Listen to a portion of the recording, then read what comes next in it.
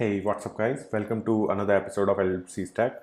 So guys, in today's example, I'll teach you how you can get object information using the record APIs and using the wire.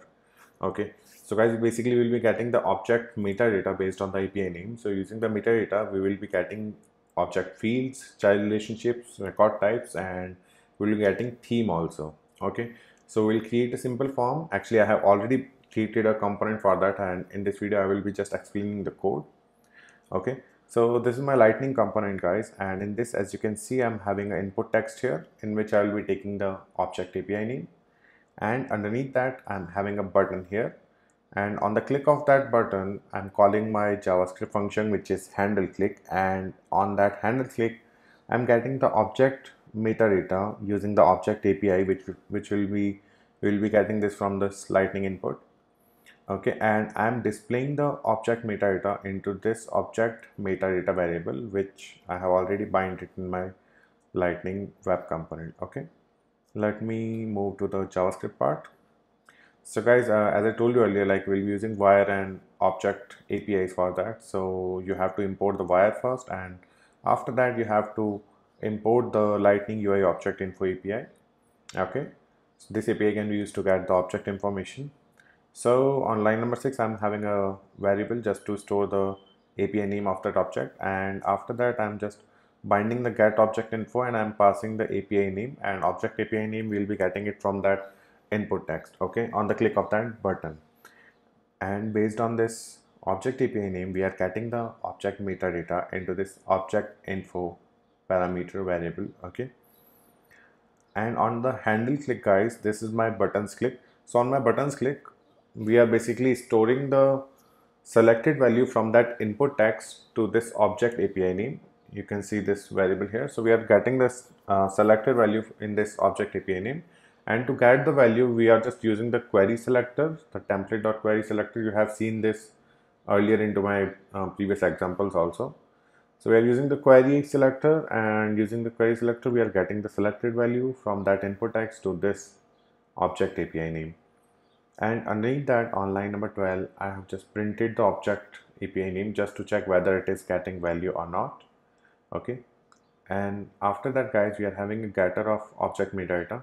So guys, whenever you will be getting the object metadata, it will be basically in JSON format. So you cannot just display it directly to your screen, so you have to stringify it before displaying it to the screen. Okay, so here I'm checking, like if the object info is not null, then it will just stringify the data, otherwise it will return null.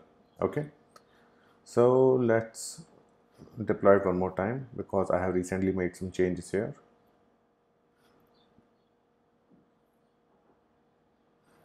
Okay, it is deployed. Now let me just refresh this page. So guys, this is my component, this is my input text and my button. So let's say if I would like to search for an object, let's say if I would like to search for contact, then this is the metadata of contact guys. As you can see, the API name, the child relationship name, field name, every single detail is here guys in this metadata format. But as you can see, this is the JSON format and we are just stringifying it, so it is not in a sorted format. And in the console guys, you can see the object API name which is coming from the input text. Here it is.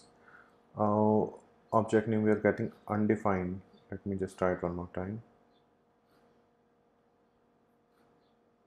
Okay, somehow we are not getting the object name. Let me just check it once. Okay, I think this is because we are having a case sensitivity issue here. The API was in capital. Let me just save it and deploy it one more time.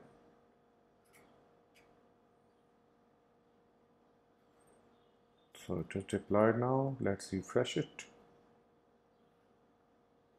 And let's use contact. Okay, we are having the name now. So guys, we have to sort this data using the stringify method. So for that, you can just simply search a stringify method in JavaScript.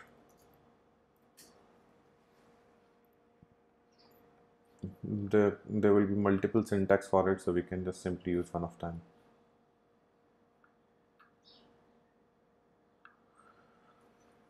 Okay, here as you can see, we are passing 3 parameters. Insert 10 space character for each white space. Okay, so it will be inserting 10 space character for each white space. Okay, so let's try this. So this is json.stringify and okay.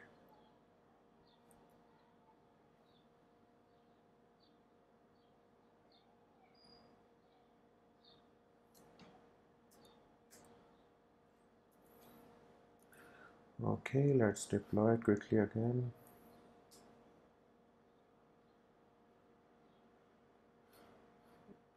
Okay, let me reload it and let's see if it can sort the data. Search for contact again.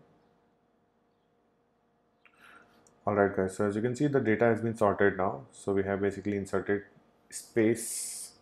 We are using 10 space for each white space. Okay, but anyways it has sorted our data, so the purpose is solved now.